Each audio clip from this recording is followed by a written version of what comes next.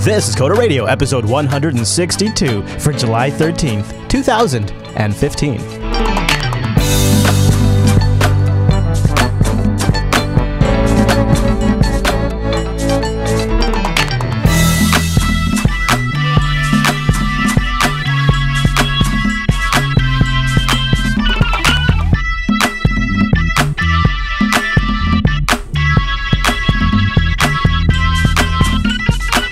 Everyone, and welcome to Coda Radio, Jupiter Broadcasting's weekly talk show taking a pragmatic look at the art and business of software development and related technologies. This episode is brought to you by our two fine sponsors, DigitalOcean and Linux Academy. I'll tell you more about those great sponsors as this year's show goes on. My name is Chris, but that's not important. What's more important is our host who joins us every single week from the East Coast. Why, yes, ladies and gentlemen, it is indubitably, Mr. Michael Dominic. Hey there, Michael. Hey, Chris, how are you? Indubitably well, Mr. Dominic, indubitably. Woo! How are you is actually the more important question. I'm alive. You know how it is. It's never easy. No, I don't know. I don't know how it is. I imagine you're surviving, but were you able to successfully take it easy for a little while? No. Of course not. That's not what you're supposed to say. You're supposed to say, no, this was the time where I finally took it easy. I realized that this was the sign that I truly needed to listen to myself and relax. That's what you were supposed to say. Well, but there are realities, people are not patient, all that kind of fun stuff.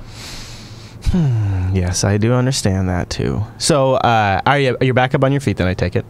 Yes. Yeah, to a point. I mean, I'm really not 100%, but...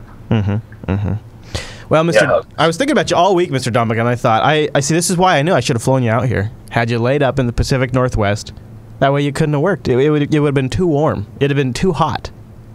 We had like a heat wave this whole week. I was miserable, but it's okay. I've got a cold soda and I'm ready to start. There's not a lot happening this week, but there is one thing that I feel like we could touch on that has sort of like just never been addressed, and it continues every single year to bite developers right where it hurts, where they make money. Are you ready to talk about this, or is there anything else you want to touch on?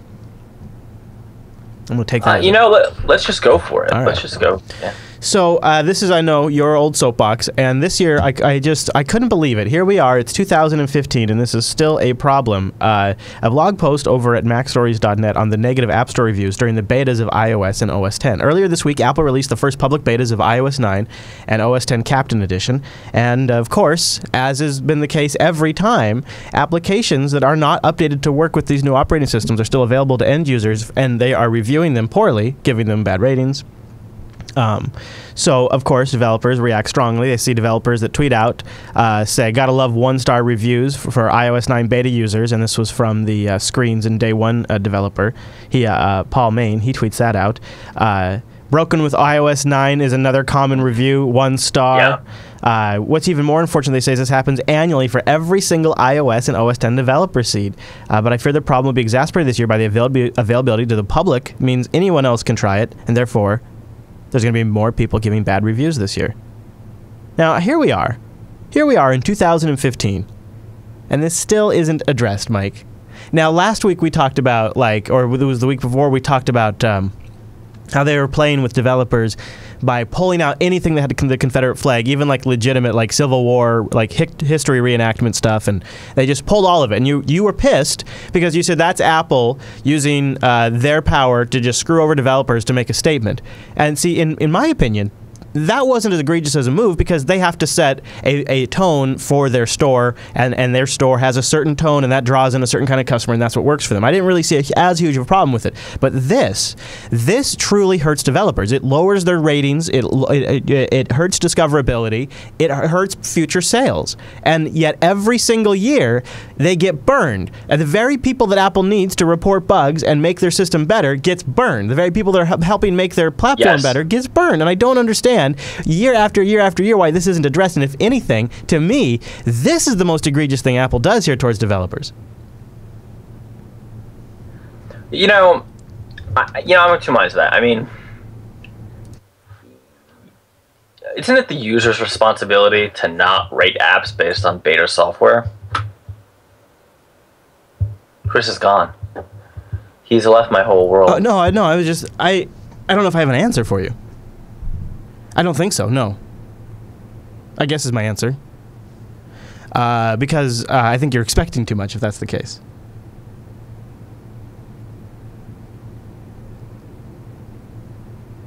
So then what would you do? Block reviews for users on betas? Yeah, exactly.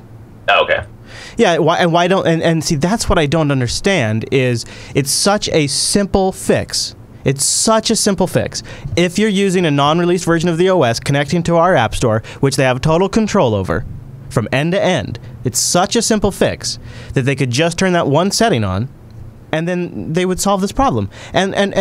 And how can somebody give a legitimate review of an application based on an operating system that's still being developed? You can't. So what is even the basis of allowing those users to put a review in there? I don't understand. Yeah, I have no idea. It seems so basic and obvious, and yet they don't address it. To me, that seems to speak to a larger intent that I think is a big problem, and that we just kind of paper over every single year. But yet every single year this happens, and this year, and last year too, now that they're public betas, the issue is so much worse than it's ever been when we've talked about it on the show before. Like, I know this is a topic that has come up before on this show, but it is when we talked about it before, it was when the betas were private and developers were leaving the reviews, and it was a much more contained problem. And, you know, of course, anybody who leaked it, which was, you know, several thousand. But now who knows? Now it's public. It's going to be a much larger issue. Amicon says you can't. It's all Apple and users' fault. Users shouldn't be that stupid, too. I just don't. How do you expect users to know, like, when you make something public like this, I think you're expecting too much to have users to understand that maybe, like, there's things like APIs or core technologies that change and get updated. Like, how could you expect them to understand that? That's not even, you know, really what. So what would you do? Would you just not have it be available to the general public then? Well, I guess that's what you're saying. I mean, that's kind of no. No, I guess. What about? Okay, so there's two approaches, right? What about during beta, only applications that have been updated for the new OS, like have been resubmitted by the developers with the, you know, compatible with iOS 9? What if only allowing those apps to be installed on the devices? So you just say, you get a more limited app store. And you know what? That's one of the downsides to using a beta. If you'd like the full app store, go use the released version of the OS. And that way, you're helping developers test their iOS 9 compatibility, and you're limiting the damage so that way they're not going and ripping like some camera application that's totally taking advantage of stuff in iOS 8 that, you know, has changed in iOS 9. That's not fair. Or you block all iOS 9 users from leaving reviews at all. Oh, well, okay, Alex. Yeah, that's true, actually. You know what? I did know that. Alex does remind me that third-party developers cannot necessarily submit their iOS 9 compatible apps yet. So that actually wouldn't work. You know, how big of a... Yeah, I mean, it's a problem. It's happened. I'm surprised this doesn't upset you more, to be honest with you, because you often are so focused on the intention behind their actions, and to me, this screams of a bad intention. So... I guess I don't see the evil. I just see the stupid, right? What's the evil? Letting it go on for this long, there's no way it hasn't been brought to their attention. You know how closely they watch the news. They watch all of this stuff, and they just let it go on year after year. And what they should have done is last year when they made the first public beta available, they should have made the fix then. Whatever the solution is, whatever Apple-y solution they come up with, that's when they should have implemented it. And I think where the evil comes in is that I think if you accept, and I think it's undeniable, I think if you accept that they are aware of the problem, and I think that's unquestionable that they are aware of it, if you accept that they are aware of the problem, then that's where it gets evil. Because then they are knowingly not solving a problem for all of the developers on their platform that they have total power and ability to solve. Absolute total power. No other company needs to be consulted. No partner has to have a negotiation. No contract has to be signed. Wait. Code can be just changed, and they could make this fix, this filter that doesn't allow iOS 9 users to leave comments. They could turn that on today. They could probably write that in Swift in 15 minutes. That's good. What did you just say? I'm saying, what did you just say? I'm saying what is evil is that because Apple could fix this within probably a day, and they've known about this for this long, that's what's evil about it. That they choose not to, with all of their money, all of their resources, how important this entire platform is. That's the nasty deed that they're not fixing. It's like it's like not taking care of a gaping wound that you know needs to be addressed, and you just choose not to do it. It's negligent. It's negligent. You're throwing around some pretty heavy terms. To be honest, I'm surprised we are not on the same page on this. Like it well, kind of shocks me a little bit. Okay, but you know why we're not on the same page? Because I remember what it was like previous versions of iOS when no one tested it and people got all these new phones in the fall and shit was broken, right? And you had so many angry customers. Yeah. They had to go public because it was just not stuff was not getting tested enough, and you can't sit here and sell the premium phone and have the buggiest operating system. That's pretty embarrassing. Right, you can't be like, oh, we're the top of the line for the smartphone market, which they are. Sorry, guys, but they are. And be like, oh, but every fall, your phone's gonna break. Yeah, every fall, don't use your phone for about 3 months. Yeah, that's not gonna work. I would almost prefer this to. So that was the core problem. I mean, the core problem is they're trying to get what they're trying to get to is a more stable operating system. They want iOS and OS 10 to be more well tested. I am, dude, I'm all about that. I'm all about that. Absolutely. But I don't think that means you can't have one without the other. There has to be a line drawn that still protects developers. And here's what I would like to advocate for. Come up with a whole new system. But as long as you are forcing people to deliver their applications and make their livelihood through your app store, you have to have as a platform vendor, you have a certain amount of responsibility to make sure that their fine products are not getting crapped all over because your product is still under development, right? I guess we can. So the thing is, though, right? You're absolutely correct. Like what you're saying is, you know what? Fender benders are annoying, and I'm going to use a really dumb analogy here. But what it was like, iOS 7. Etc. It was like 3-car pileups, right? Like every fall, it was awful. Yeah. I mean, it was really, and believe me, it is frustrating, right? If something's becomes deprecated, or they change the API, or whatever they do that breaks your app. I'm gonna make my last plea to get you to come to my side, then I'll drop it. Imagine you have your app, Code Journal or whatever it is, and you're just so close to climbing the discovery charts. You got a couple of good reviews. You've had some people give in some reviews. They've starred you, and you're making the climb up. And then yesterday, iOS 9 comes out, and there's a bug in iOS 9 that causes Code Journal to crash, and all of a sudden you get 3 or 4 1-star reviews, and it tanks your app. It tanks it. And you did nothing. You changed nothing. And one day you're just trending your way up the discoverability charts, and the next day a beta is released, and boom, now you're sunk to the bottom with an anchor. You don't see how that could be so easily solved? Okay, but I don't think that's what's happening here, right? That's what used to happen. You get hundreds of 1-stars or 50, 60 1-stars in a day, which, because of the way their weird algorithm works, destroys your ranking, right? This is like some apps for some users have problems. And of course, if you're one of those users, that sucks. But I think you're you are, of course, in an ideal world, right? That this should never happen to an extent, but since you've never been there, since you've never felt the pain, I don't think you know just how awful. I mean, you remember when we started the show, every fall I was always like, oh my god, I'm gonna die, right? It was through no fault of my own. Angry customer emails, angry phone calls. Why? Because they, especially back in, let's say, going to iOS 5 from 4 or 6 from 5, right? They just deprecated stuff. Things just changed. What if Rodigo in the chat room is right? What if this is Apple's heavy-handed way to force developers to get off their ass and upgrade to the latest OS immediately, so that way they can kill the bad reviews? What if this is Apple's heavy-handed tactic? That seems shady. I mean, developer, you're kind of incentivized to update your app as much as possible anyway. Obviously within reason, right? So, being able to be one of the first the first developers to take advantage of any always new helps. API. Yeah. It always helps. You're already. I don't subscribe to that theory anyways, because if that was the case, then they would let you submit updates during the beta period. Well, they do. So. They just wait. But you can't publish them, right? Or am I misunderstanding? No, they go into like a queue. Yeah. So, but then they're published on the day. Okay. Right? There's okay. They wait for a certain level of stability in the API. Gotcha. Okay. Yeah. And then once that's reached, then they can start going out. Well, that's fascinating, and I'd like to get the audience's take on that. Let me know which side you fall down.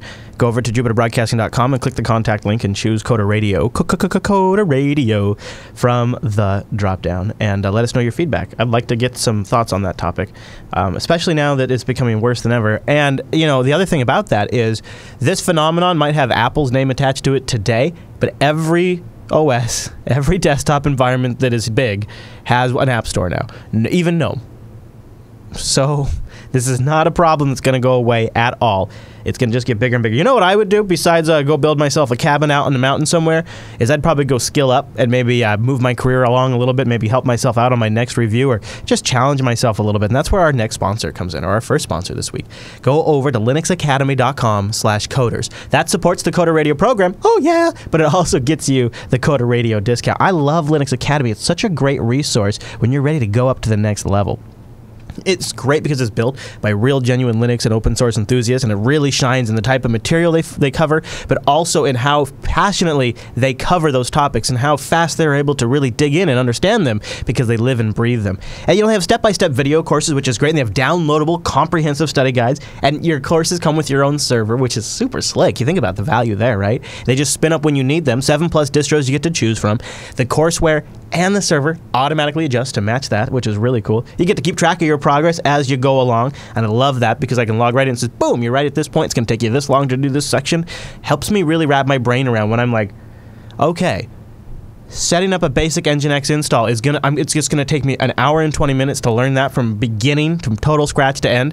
I can grok that. I can wrap my brain around that. That is a quantifiable thing I can do to learn Nginx, and I dive in. It's manageable for me. And I love their scenario-based labs. That way you get real hands-on experience when you go do this thing in production. It's not the first time you've done it. That kind of confidence means you have time to focus on really what you're doing, to document properly, and to really think through each step, because you're not freaking out because, oh my God, it's the first time I've ever done this. That is super valuable right there. And they have instructor help when you need it. They've got nuggets to help you deep dive into single topics in between courses. And man, they've just refreshed their OpenStack stuff. Go take a look at that. If you're in the Red Hat courseware, they got the best stuff on that. I'm getting emails from folks that are taking the Red Hat courseware and like, this is it, Chris. You got to talk more about this. I'm like, I know. And and really honestly, I should get Noah to talk more about it too, because that's what he does to stay fresh on his Red Hat enterprise skills for his business. Go over to linuxacademy.com/coders. Check them out. They got great courseware on Docker, on Python, Ruby. It's just like Android development. I mean, it's not just like the Linux basics. Like if you want to learn how to set up a Linux rig and back it up and make sure it works, that's awesome. They got all of that. They're going to have the best on that. But they also are everything around Linux and open source that's all attached to that. All the stuff that is really like the core world now that is really a great place to be educated in. And that's why Linux Academy has come along at just the right time to have a platform like this. I'm really impressed by it. linuxacademy.com/coders. Go there right now and check out Linux Academy. See why I've been talking about them. See why I'm a paying member, and so is Noah. And I've just set up a group. Well, actually, I haven't just set it up. I set up a group team account a while ago. I just really got to get around to inviting people. But I love this concept where you can have people collaborating with you, which is great for maybe a small team or a business. It's really neat. And something else is the deck is a little stacked for the Jupiter Broadcasting audience because we've sent so many people over there now. Their community is full of us. And they have a really great active community. If you ever have like a little lull or you get a tough spot or you want to boost or maybe you want to brag about your new certification, they have a great community around that. And like I said, it's stacked full of Jupiter Broadcasting members. linuxacademy.com/coder. linuxacademy.com. And oh, by the way, check them out because it is the summertime. I mean, you're not going outside, right? That's where you get a sunburn. linuxacademy.com/coders. Check them out and make it the summer of learning. Why not? I would. linuxacademy.com/coders. Big thank you to Linux Academy. All right, we got an email and I wanted to read to the show. It's a little unorthodox, Mike. But this is how awesome the Jupiter Broadcasting audience is. So Jordan writes in. He's troubleshooting your email for you, Mike. He says, "Hello, Mike and Chris. He's a big fan of JB for several years now, regular listener to TechSnap, Last, and Coder Radio. I'm not going to go into all the details that Jordan sent in here, but he was listening to Coder Radio 161 last week, where Mike was complaining that nearly every email sent from his Dominic.com domain was blocked and marked as spam. So he took the liberty of reviewing your MX records and did a little troubleshooting for you, Mike, and recognized that your A record for the MX record points to does not have a PTR record. See, Mike, you got to have a PTR record so that way they can do reverse lookups and whatnot. It's likely the reason for the blocks is many providers such as AOL, Hotmail, and Gmail will not accept mail if the MX record does not match the PTR record. Mike should talk to his hosting provider and request that they add PTR for, and it gives you the IP address you need to have added, Mike. And then you'll be all set up, and it should resolve your spam issues. How about that? You just got to give your provider one IP address for the PTR record, and you're fixed up. That would be great. There's just one small problem. That's not the domain I do email on. But I think you're right, because that is one of my oldest domains. It's on one of those old rickety providers. I have a feeling they don't do a lot of things. I'm just saying. You know, it's funny as you've moved around over the years. You know, like I've got like a long tail now of like providers that are auto deducting things from my account that I just like have to keep around because I don't really want to move it off there or whatever. And it's funny how much the hosting industry has changed still. You know, like just a year or two ago, I was buying dedicated servers for like audio streaming, dedicated servers for voice chat, dedicated servers to do this, a dedicated server to do that, and now I just put it all up on a droplet. You know, now I just have like one place I go, and it just makes so much more sense now. Well, you remember about like 2 years ago, right? Everything was going to be just like, you know, hourly metered kind of stuff, not individual machines, but the droplets are an extension of that. But yeah, and you know, Azure and whatnot. Right, they feel more like servers to me, like more like real VPSs, don't they? Yeah, they do. Yeah. And you know, and it's kind of a nice middle spot there. And so it has been so interesting because when I really started in the industry, it was really everything was on premise. In fact, when I really started, the protocols that you used to communicate with your servers didn't route; they didn't go out over the internet. And so to then watch that move to the physical servers and racks where you're paying thousands of dollars a month for the bandwidth and the server and the power and the rack space, like you know, like there's a company called Rackspace because that's what you paid for. You paid for space in a rack. Right. That's why it's called Rackspace. And back when Rackspace started, they were one of the first companies that would kind of do this on demand for you. And this was, I mean, on a large scale, and that seemed like a frickin' game changer. And yeah, it was still hundreds of dollars a month, but it was a frickin', and you could go buy. So when Jupiter Broadcasting first started, well, we weren't Jupiter Broadcasting. We had physical servers for the Linux Action Show domain and a show we used to do called Castablasta. We had physical servers that were dedicated to this task that sat in a rack in a state somewhere. One server. Like, it sounds so antiquated now because now today it's some hybrid monster that runs on Scale Engine that is distributed all over the world, and it's stored in cache in RAM on CDNs. Like, it is a completely different, absolutely distributed beast, and that's the website. And then when you go for infrastructure on demand with droplets and other VPS providers, you get it done in a matter of seconds instead of it used to be weeks. It used to be 2 weeks to set up a server in a rack somewhere to get something going. The shift to how available server infrastructure is, it's changed the whole market, really. It blows my mind. Yeah, it's insane. Yeah. All right, we got another email I want to read, but I just like actually it was a whole thread. It was a whole there was a whole series of responses in regards to your heart attack. But you know, I know we just talked about Linux Academy, but if we're going to talk about DigitalOcean, I'm going to mention them right now. So let's talk about DigitalOcean. This is sort of our secret sauce, and it's like amazing. It's the glue that really makes things happen for us. Coder Digital is our promo code when you go to DigitalOcean. Use that promo code, support this show, and get yourself a $10 credit. So DigitalOcean is a simple cloud hosting provider dedicated to offering the most intuitive and easy way to spin up your own cloud server. Now, what Mike and I were just saying for the last few minutes, that's not a paid ad. We really feel that this is a revolutionary way to do this. It has changed the game so many different ways.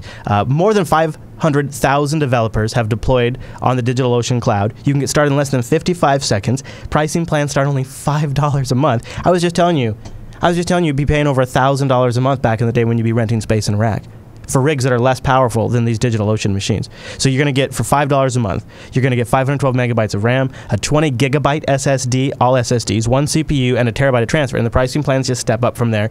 Really logically, really simply, it makes a lot of sense. And they got data center locations in New York, San Francisco, Singapore, Amsterdam, London, and a beautiful brand new one in Germany with 40 gigabit E connections to each hypervisor. I mean, this is seriously high availability, very fast performing, worldwide distributed stuff here. And then you take all of that, and what's so nuts is, in the old days when you would go put a physical server in the rack just to like run your own website, and you have to pay for your bandwidth, and so you're in maybe $1,500 to $2,000 a month. There was still no system to manage it. Like, you want to set up a VM. That's, well, okay, spend a day setting up the operating system, the firewall, the network there at the data center. Make sure you've got full remote access set up. Get your IPKVM configured. Okay, so that's your first day, and maybe you get the OS installed unless you're doing it remotely using a virtual CD ISO image, which means it's going to take hours and hours and hours. So it's about a day and all night, and then you got your operating system installed. And then you get Apache and Nginx and MySQL or whatever you need to get set up and configured. Make sure you get that configured correctly too, because not only are you on the line for security, but you also have to get it set up, properly configured the way you need it. And don't forget, you got multiple domains you need to configure for, and they're all coming from one IP address from the firewall, so make sure you get the DNS forwarding set up right from the firewall. You got to get all that configured correctly. And make sure you got all that dialed in, and make sure you stay on top of those patches and those updates. And then by the time you spent 2.5 days, you've now got a server. Doesn't have a management system. You can't easily transfer it to somebody else. You can't deploy applications with one click. You don't have one-step access to snapshots. I mean, it's... Where we are at today in 2015 is a totally different game. It is a totally different game. DigitalOcean wraps it in this amazing intuitive control panel, which you can replicate on a larger scale with DigitalOcean's straightforward API. And there's a lot of great tools that already take advantage of that API. Just go to their community section and look at the projects, and just scroll through the list of all of the great apps you can already use for your phone, for your desktop, for whatever. For Python libraries. I mean, there's everything. It really is a great system. And they're also paying authors to write technical articles for them, so that way they have the best documentation. You can go check that out. They have positions open because they're growing like crazy. They just got a new round of funding, which is amazing. DigitalOcean is on fire. I mean, they're really doing an amazing job. Go over to DigitalOcean.com, use the promo code CODERDIGITAL, and just play with this. They got Ubuntu rigs, Debian rigs, Fedora 22 is up there now. They have CoreOS and FreeBSD. For 2 months, you could play with any one of those and just learn something, or try to deploy your own application, or maybe de-Googlefy your life for 2 months and see how that goes. Run an experiment. Put OwnCloud up there. Put WordPress up there. Use Ghost. They got one-click installs. It's a really good system. DigitalOcean.com. Use the promo code CODERDIGITAL. And a big thank you to DigitalOcean for sponsoring the Coder Radio program. We sincerely appreciate it. All right, so we got a couple of bits of concerned feedback for you, Mike, and I just wanted to cover them. I like this one from Friday 444. He says, this episode made me think twice before chugging my second monster of the morning and the pot of coffee I drank. Now, he says it made him think twice. He doesn't say he didn't do it. That's what I like about that. Yeah, he still did it. Yeah. Right. Now, Docker hate, because he apparently doesn't like Docker, he says that was shocking. He wants you to post more details once you get things sorted out. Also, Mike, there was another popular thread on there about post-mortem updates. So we should do like a Reddit episode, one of these, just to get the subreddit going again. We should do like a questions from the want or something. What do you think? We want to do something like that? Yeah, I think we should do that, like an AMA on the air. Yeah. Yeah. So coderradio.reddit.com, and I'll start a thread over there, and I'll link it in the show notes for this week's episode, and then you submit a question over there, and we'll answer it on the show. And it could be quick, or it can be long, and it could be for either one of us, for Mike or myself. And we'll probably answer most of them, I would imagine. There's probably only going to be a few, so go in there and answer them, because if there's not enough, it'll be like a 10-minute episode. That could be a backfire. You know what we could do then is just watch cartoons. Would you be up for that? I watch cartoons. I do that. I watch cartoons. As long as JB Hawk and Truth came up with a good one, that'd work for me. All right, I guess. Yeah, sure. Why not? I'm just. I'm much more zen these days. I'm like, yeah, sure. You are. I like it. All right. Yeah. Well, there is one story I'm avoiding this week. I was planning to talk about Nintendo pulling down or asking GitHub to pull down their Game Boy emulator, the one that we actually talked a little bit on the show about. But I kind of feel like it's in bad taste to talk about Nintendo being a bad guy right now with their CEO passing away last night. So I thought it was of interest. You know, this going back to single sources, like GitHub, again and again keeps getting takedown requests, and it makes me a little nervous. But you know, what is that about GitHub getting it? Or you mean YouTube? No. GitHub is getting DMCA takedown requests for software projects. Really? Yeah, they're basically pulling the YouTube. They're basically being the YouTube of this stuff. This isn't the first one either. Popcorn Time was pulled down many times. There's several others, obviously. And now this JavaScript-based Game Boy emulator with more than 20 games up on GitHub were pulled down. Yeah, you know, so is GitHub's policy if you didn't include the games themselves, they would have let you do it? I don't think so. No, it's all based on copyright infringement within the DMCA. So I think because they didn't just pull the games, I think the emulators are enough standing. Just like, see, in the past, there's been tools like Popcorn Time that can download movies over torrents, and they didn't actually have any movies. It was just the code and a torrent client, and they pulled that down. See, that's, yeah. Yeah. At first, Nintendo said it was something to do with patents, but then those were cleared up and removed, and they say the text on some of the articles was removed to say it was not patent-related. I bring it up because it reminds me a little bit of the App Store situation that we run into, where you have one point, and then these guys get to throw things around like this. So, I don't know. I know. All right, Mr. Dominic, is there anything else you want to cover this week? You know, there was one thing about Google releasing what people are calling a GitHub competitor. Yeah, I saw you tweet about that. What's that about? You know, I don't think it is a GitHub competitor. It looks like it's something to more easily integrate with their, Google Code Engine, the now successor to the Google App Engine. Yeah. But interesting. I've just looked at it briefly, and I think I'm going to probably want to do a show on it. But it really looks like it's going to have some pretty advanced and easy to set up continuous integration functionality, which anybody who's ever dealt with QA will be very excited about. So something to look forward to, perhaps. Yeah, I think it is. Oh, and that'd be something else the subreddit or anybody else out there could help us out with. Huh? Interesting. Oh, also, I was writing Swift this week, but don't tell anybody. What? What are you writing? Well, you know that thing I was going to do native or hybrid? Yes. Oh, right. Yeah. Doing it hybrid. Oh, in Swift?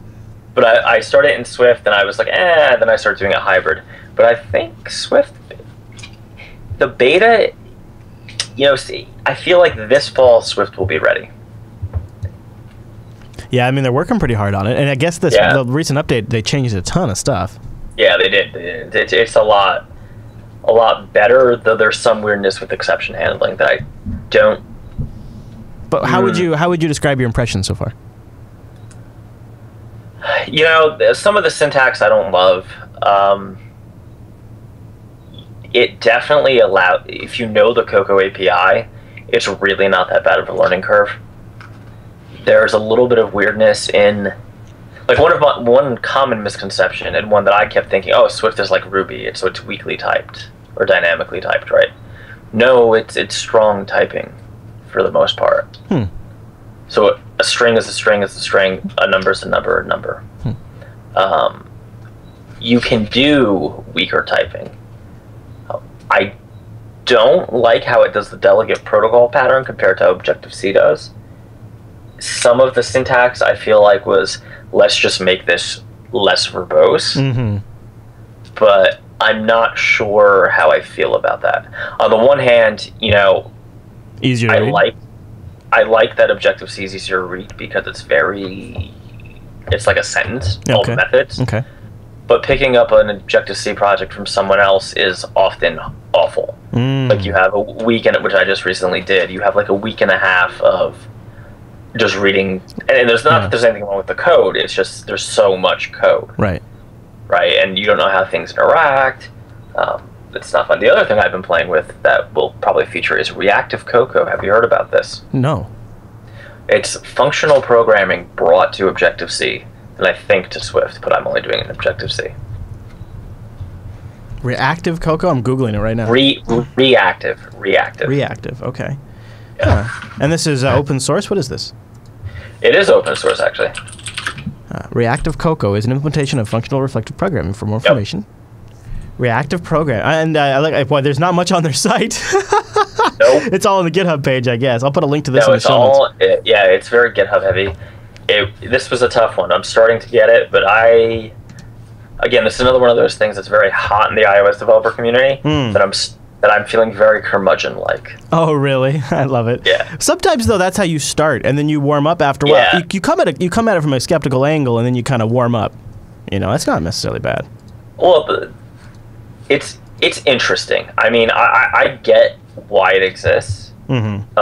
And just so you know, the point of it, right, is it does a lot of things very cleanly. Like, one very simple use of it is you can have a field that just observe a property on an object and just always update, right? Very sort of, like, I could see a world where you try to do an MVVM implementation with this. But even that is, you know, I'm not sure that, you know, Cocoa is an object-oriented, very OO design framework, right? Mm-hmm. And all of these kind of little, let's try this other pattern on it. I don't know if they make sense. It almost seems like you're fighting the tide, right? Yeah, like folks who try to write functional Java. Well, shouldn't you just be writing Scala? It's like you're trying to deny what's coming. Right, like Swift is, you know, it acts very functional, but it's still pretty OO at the end of the day. I would say Swift is in a lot of ways superficially functional. Like, it looks very functional, but you're not really, right? It's not the same jump from Objective-C to Swift in terms of functionalness that I think Java to Scala is. Even though, of course, we'll get the emails, there's tons of Scala people who just write Java code translated into Scala, right? I mean, it happens. You know, I think a better example is actually like C# and F#, right? Even though I know, because F# is, this is functional, and too bad, so sad. Is that the future? Right, so this is kind of what I've been doing. I have a little bit of downtime, kind of looking at, you know, what's out there. I mean, actually, Alex Bell in the chat makes a great point. You know, UIs, object-oriented programming, one of the big advantages it had at the time when it was new was it was great for UI code. So that's probably where Swift gets its a little bit of weakness, is that, or not weakness, but non-functionalness, is an iOS app is all UI, right? At the end of the day, it's the prettier the better, right? Yeah. Like, really. Yeah, as long as it's super pretty, you can put a price tag on it. Right. I don't know, but I'm kind of doing a little wandering in the woods, looking at, you know, what are these things that I've been ignoring because, frankly, I was busy, right? Yeah. That I might want to take another look at, right? One other thing I've been looking at that I'm not going to talk about yet, but Elixir again, just seeing what's going on there. Just checking in, huh? Yeah, just checking. I like that. Good for you. Yeah, trying to see what else is out there other than my OO/Rails world. Yeah. Yeah. So, yeah, and if anybody can explain to me why I'd want to do functional programming on the front end, please do, because I definitely get it for the back end.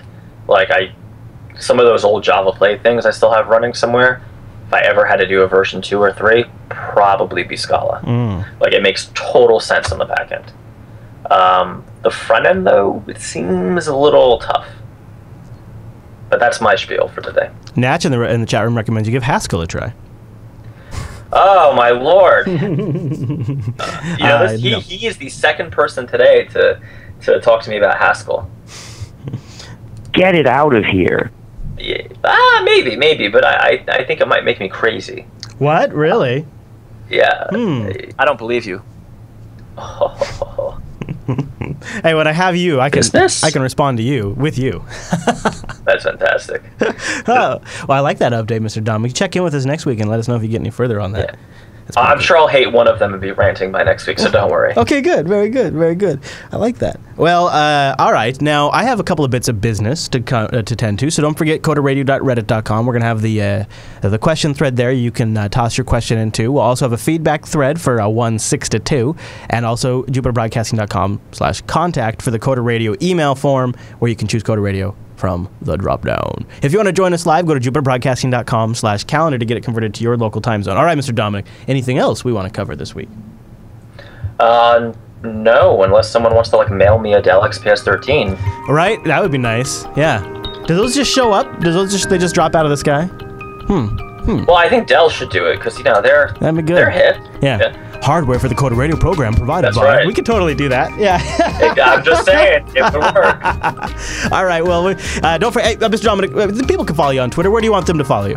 Just go to @Dumanuka. Boom. And I'm at Chris Elliott. New accounts. You probably have to follow me again if you haven't already. And at Jupiter Signal for the network. Don't forget jblive.tv for the live stream. We do this show Monday at noon Pacific, 3 p.m. Eastern. And then it's out for download a little bit after that. All right, everybody. Thanks so much for this week's episode of Coder Radio. We'll see you right back here next week.